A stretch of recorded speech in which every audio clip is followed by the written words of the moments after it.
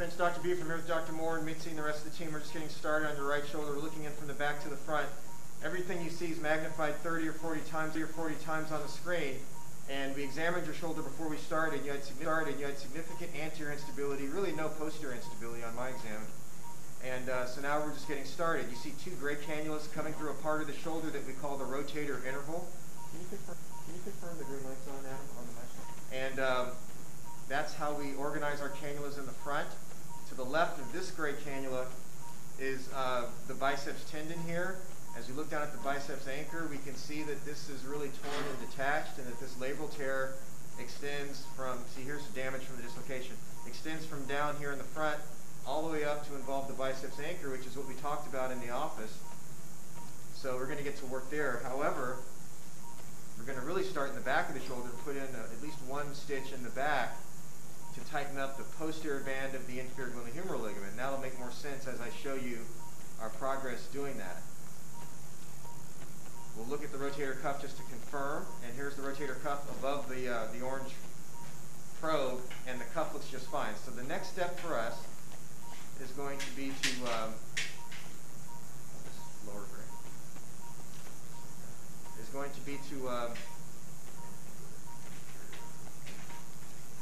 place our scope in the front of the shoulder and get. You're recording.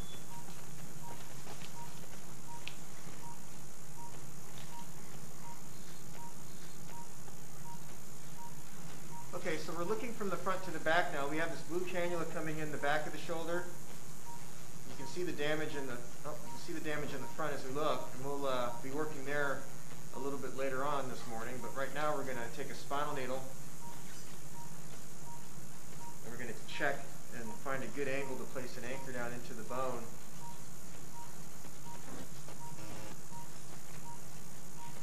Basically right down like this. So I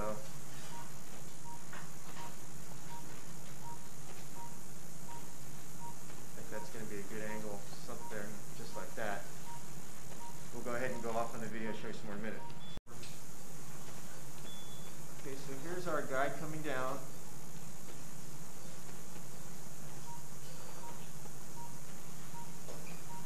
Please. Okay, so this instrument is a guide. It's a little hard to see is through the guide we're drilling a little hole. And now at the hole's drilled, we'll take the anchor, and then after the anchor we'll take a mallet.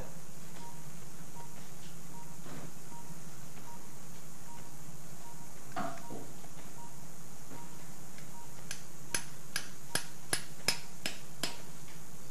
and so now we'll unload the inserter. And as we pull back there, you can see the two sutures coming off of the anchor. So we'll pull back to seat it, and that feels very solid. So the next step is we'll take a black handled rasp. It's got these little sharp points on it. We'll show you here. See, like that? And so what this lets us do is it lets us roughen up this ligament, and this is really this band right along here is what we're going to try and tighten up. See right along here? Kind of inserts or blends into the labrum. This band, if we tighten it, it will help provide more stability to the shoulder. So that's why we do it. So here we're just gently, we call it abrading or roughening up or scuffing up the capsular ligament here so it'll get sticky. And basically we're trying to make this a piece of Velcro so it'll stick together and heal. And now that we've done that, we'll go ahead and I'm going to need a grasper and a pinch pull.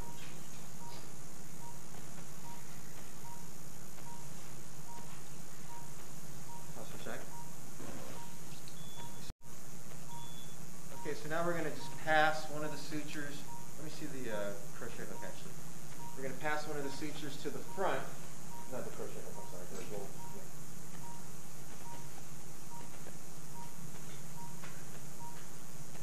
Back on.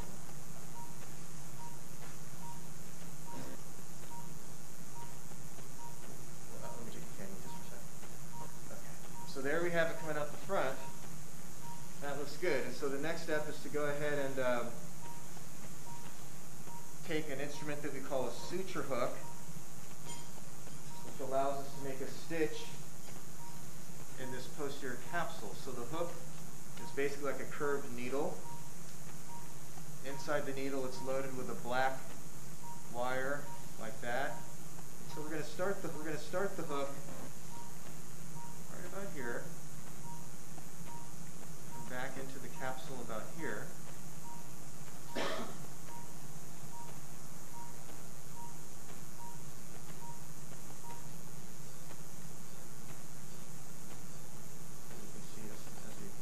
Capsule.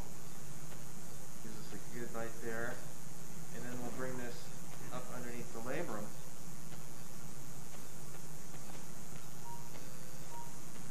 As you see there. So now we'll go ahead and feed the wire through and retrieve it. Pause.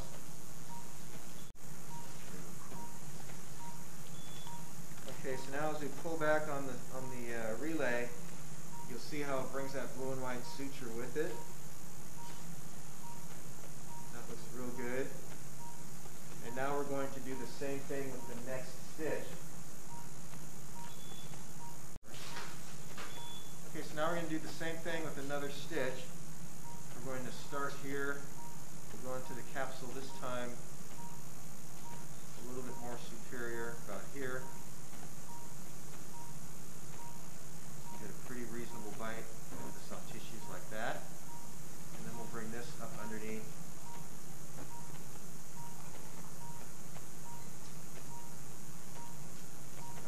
Give us a pretty broad-based mattress stitch. So we'll feed that through, and we'll show you some more in a minute. Okay, so now we're tying our first knot here.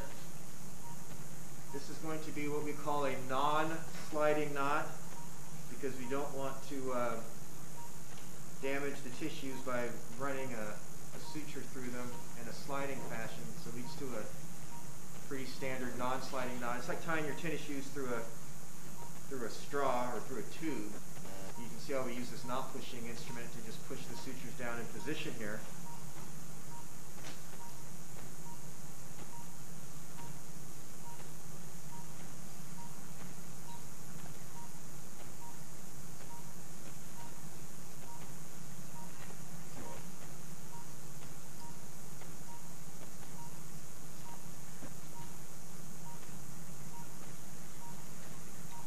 Now we'll go ahead and cut the suture tails.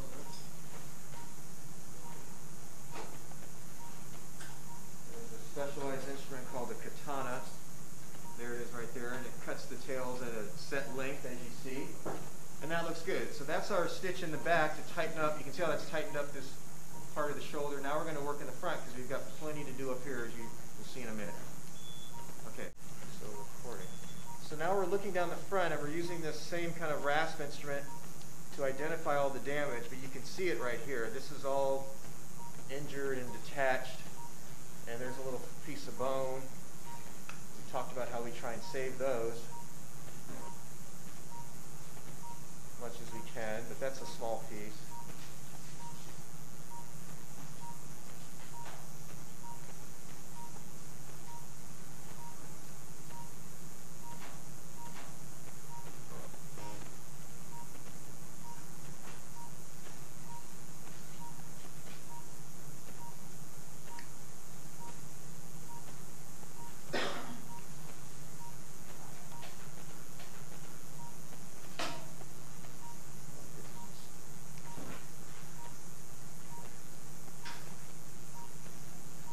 We'll keep working on freeing this up, and then we'll show you how we start to fix it.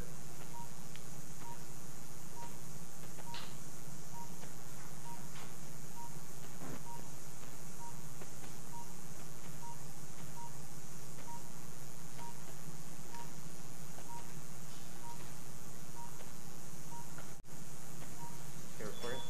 Okay, so we've got the first anchor down. You can see how it's holding down that little fragment, and it's tight. We're going to go ahead and place a second anchor, straight's good, and probably a third, and then we'll place another additional fourth anchor for the biceps or slap lesion injury. So here's our next guide coming down. We're going to try and get it down right about here. We'll show you some more in a minute. Okay, so we've placed the second anchor, and we've got the suture position posterior. We're going to take our turn to the right suture hook and get ready to make another stitch. So here's the hook. And if we can capture, you can see the ligament right there. You have a very robust, strong-looking inferior glenohumeral ligament. We just need to try and reattach it to the bone here.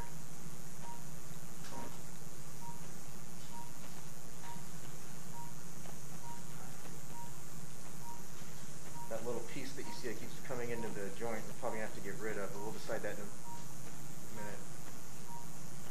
Okay, so let's do another one. Recording? Okay, so we've tied the second suture and things are starting to come together nicely. I'm happy with the way it looks. We're going to place a third anchor.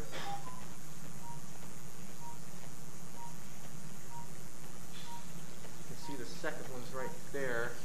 We're going to place a third one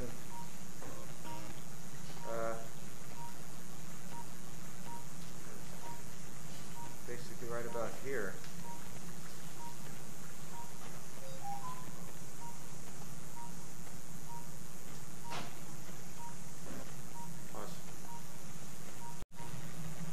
Okay, record. Okay, so we've got 3 anchors and 3 sutures in the front. Some of the damage to the cartilage was kind of there before we got here, as they say, so we can't really do much other than make sure there's nothing loose. And that actually looks pretty good from where we started. That looks pretty snug and tight.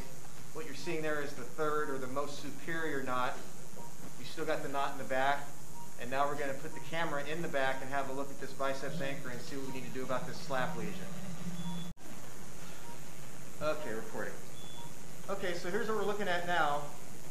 There's the biceps. You can see how this is still detached. So we're going to see about placing our shaver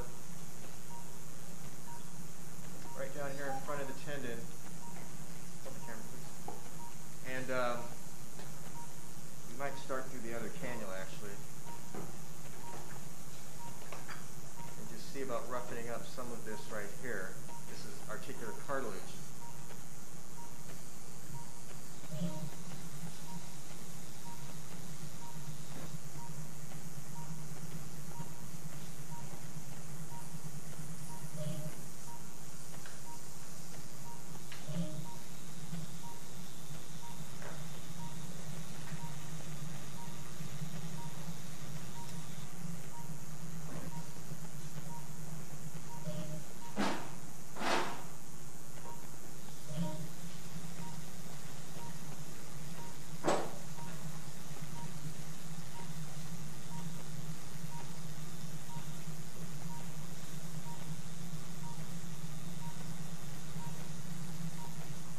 A lot of times we do this with a rasp also. Look back to the right just a shade. I don't want to take too much of that down. I'm hoping that'll be snug down with our repair.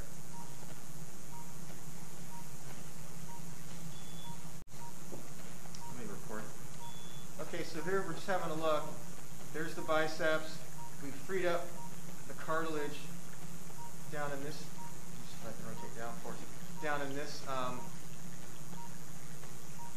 part of the shoulder. As you look down there, you can see the cartilage has been scraped off, so we have some area for the healing to occur. We're going to place a double-loaded anchor basically right in front of the biceps, real close to where we made that defect, actually. We'll go off on the video and show you some more in a minute. I want to take off the recording. Okay, so we've got our anchor down. Notice this anchor is a little bit different in that there's 2 suture pairs, black and white and blue and white stripes, coming from the anchor, and I think we're going to go ahead and fix this a certain way here where we take out 2 of the sutures.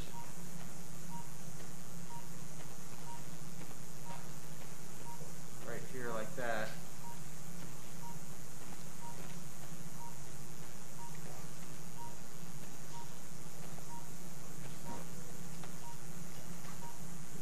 Show you some more in just a minute. So we're going to pass this right through the base, and then once we have enough in, just let it go, it's activated before I hold this go. Once we have enough in, we're going to back out the hook, and then we're going to take this grasper and retrieve this just like that.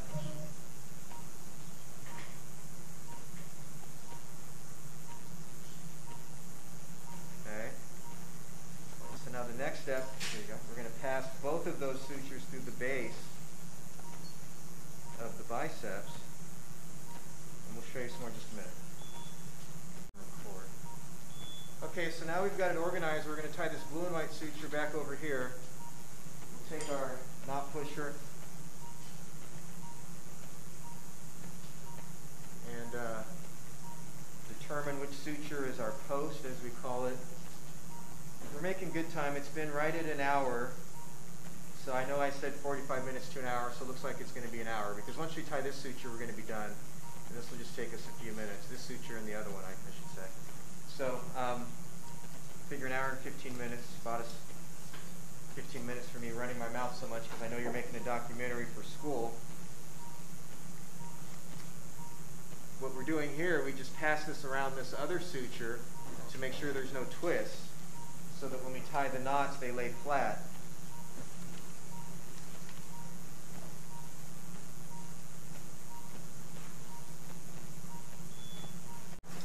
Recording, and we're done. I may need to shave my hand a little bit. Okay, so this looks good. We've got this biceps anchor down. One of the ways we test it is just by tugging on it with our cannula, and that's not going anywhere. I'm going to put my shaver in and just do some fine tuning and some smoothing, but otherwise I think we're done. I'm happy with what's come together here. You can see how tight it is in the back now and tight down the front. So we're going to finish up and get you back to the recovery room. Good luck to you now, friend. Bye-bye.